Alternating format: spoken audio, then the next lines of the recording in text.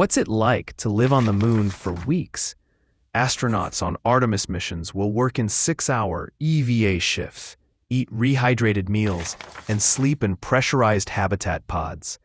Circadian rhythms will be regulated with artificial lighting and scheduled tasks, since there's no true day-night cycle at the poles. Recreation will include digital media, exercise cycles, and VR simulations to reduce isolation. Hygiene will rely on dry wipes and vacuum-assist washing systems, no showers in 1/6 gravity.